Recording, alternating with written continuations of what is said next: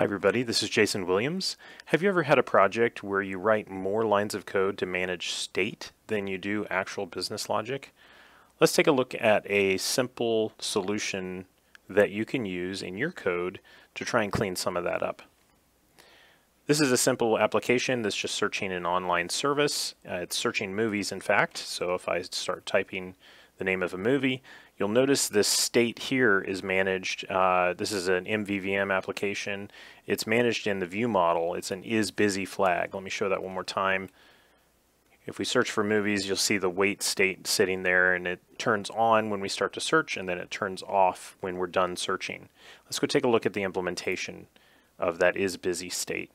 So in our search method, we have isBusy equals true, and then throughout the method, we have to track it. We have to say, well, if I can't actually perform a search right now, I'm going to set the state to false. Or if I go ahead and search and then I get no results, I'm going to set the state to false as well. Or if I get through and I actually do find some search results, I need to set the isBusy state to false at the end of the method as well. And so we're doing a lot of work to manage this state. And I think that I have found a possible solution to this problem. And the way it's implemented is with an iDisposable. Now you might think iDisposable is for managed resources, sometimes unmanaged resources, to get them garbage collected at the right time. And you would be correct. However, you can also utilize the using statement in a way that allows us to manage this state without doing so much work. And the way we're going to implement that is with a simple set of methods and classes. So let's take a look at those first.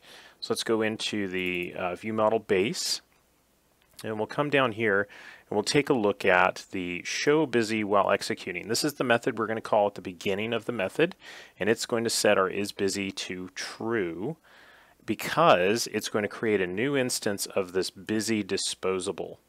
Busy disposable is just a class that takes an action, and that action takes a Boolean, and when the constructor runs for our busy disposable, it's going to call that action and pass in true, and that's going to set our isBusy flag.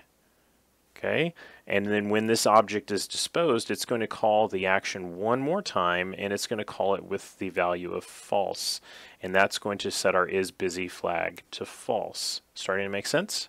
I hope so.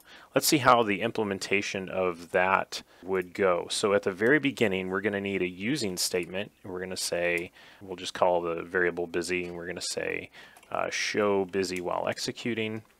And then inside of the method here, we don't need this here, which means we don't need these curly brackets. So we can do that. That's a little bit cleaner. We don't need this isBusy here or these curly brackets. So that's good. And then we don't need this last isBusy equals false either. So that's cleaned up the code quite a bit. Let's see if it still functions. So if we run the application, we're going to end up with our window, and then if we start searching for a movie, we see our isBusy state set to true, and then it's set to false, and the results are written to the list. So this is just a short little tip about how to potentially manage that state without having that code all over inside of your methods and classes. I hope you find this tip useful. Thanks.